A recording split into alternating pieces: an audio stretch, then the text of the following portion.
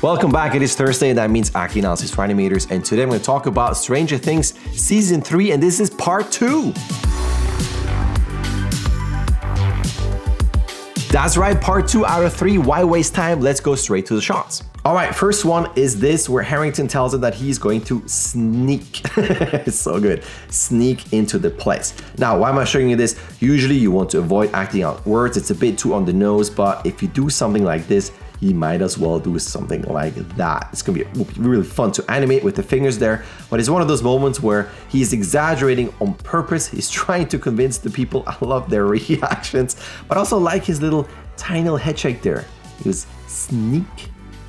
So good. So great little pause, great overall pose. That means nothing. I just like this moment. So if you do want to act out words, think about a moment where, well, what could I do to give this that an extra little funny moment? It's not just me, you know, if I say wait, I look at the watch, stuff like that, so it's not overused. I think this is a very creative way of adding the sneaking aspect to the shot.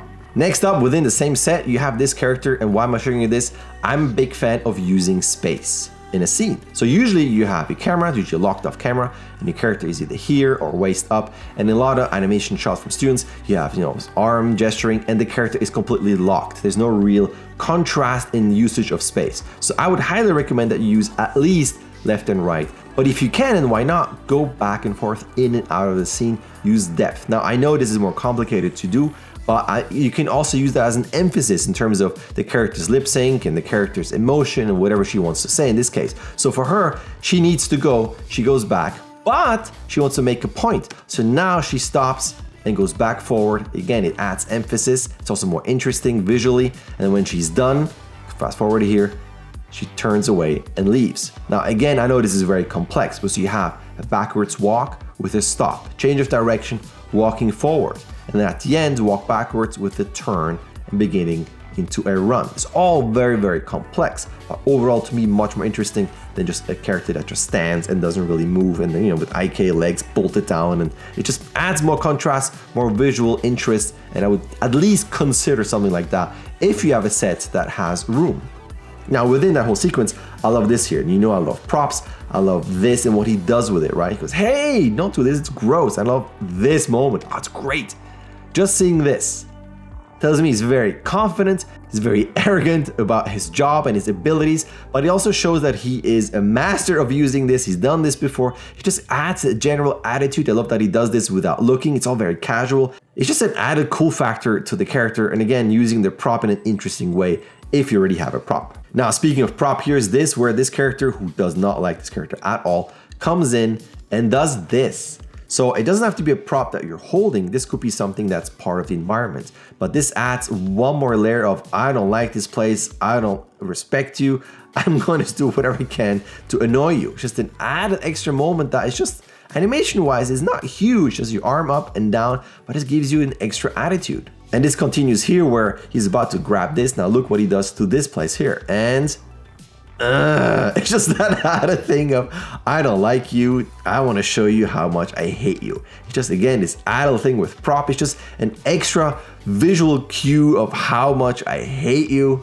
Just that added attitude is great. And even at the end, when he has the rubber band here, you might argue, well, the scene is done, she exits, the lip sync is done, you could end the shot now, or you could add this. Now, I know this adds an extra shot. You might extend or overextend the shot. It might be okay to just end the shot right there. But again, if you have a prop and it's something that maybe he picked up off an office area, this could be a funny added extra moment. Again, to add character to this, to really emphasize, I don't like you. And it's a very, you know, big visual cue of, boom, I hate you. And I'm not done with props, because this time it's this moment here. So your character might not have a gun. I mean, your character might be holding, you know, I don't know, a laundry basket and like something else, detergent. Well, I don't know, and maybe they need to do laundry in a room that's dark. But what I like about this is that because the flashlight is in his mouth, because he has to hold it like this, it nixes your lip sync. It becomes more pantomime-y. And imagine maybe the character has to look to specific spots in terms of light. They need to put light everywhere. That, to me, gives you an opportunity to do some more exaggerated looking around and more exaggerated pantomiming and gesturing because of the prop, and in this case, a flashlight in his mouth. And to me, it's a bit more interesting than having a flashlight in his hand and just doing something that's a bit more generic and something that's a bit more expected. Now, going back to environments, if you watch my previous FNAs, you know that I'm a big fan of putting people into environments and different sets. A surface that's uneven like this will change your pose, it will give you asymmetry, it will give them something to do in terms of changing the path and not making it too even and too normal or just too, again, like I said before, too expected. And the same thing with stuff like here, right? So because this is in his way, he has to bring up the arm, puts it out of the way, you get past it. This already changes your pose, it changes the, it takes away from the twinning, it adds more contrast to the pose and asymmetry.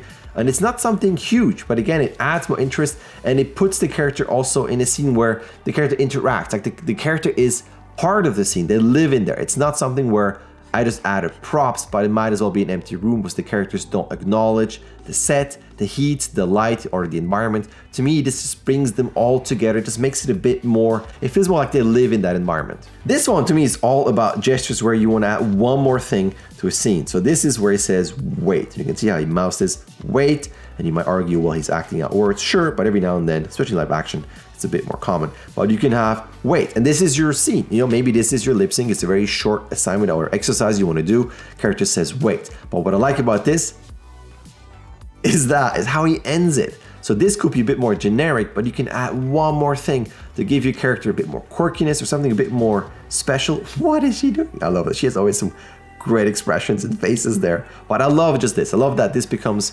this kind of generic into something that's a bit more specific with this character. And speaking of hands, here's this moment where Harrington stops the door and boop, and coming in. So I'm showing you this because even if you shot would just be here, right? You start not this, but here.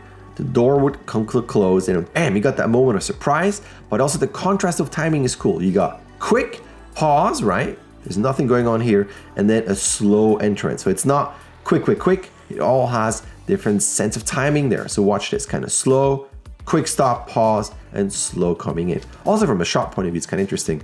You come in here, you can show a bit broader mechanics. And you can imagine maybe the character is standing, so you show a bit more of your character, and then cut to this, where it's a bit more close up and you can show off some facial, lip sync, or pantomime. And this is all pretty short. So this to me would also be interesting in terms of cutting up the shot and showing different things, different skill sets in terms of the animation. But anyway, going back to this, I just love the timing. It's very animated, bing, pause, and coming through. It's great contrast. And boom, that is it. Part 2. There's part 3 coming, but for now, that is it. And if you like this, you know the spiel, like and subscribe if you want to. I upload almost every day, so hit that bell button for all the notifications in case you want to get notified. And as I always say, if you feel like this is interesting, I would like to apply this to my own shots, I have a workshop, link in the description. You can sign up at any time, you can start whenever you want, and we can work together on your shots. I can look at your shots, we can critique shots, we can have a discussion about your shots, all that good stuff. My workshops are always ready for you if you decide to sign up. Other than that, that's it. I will see you next week for part 3.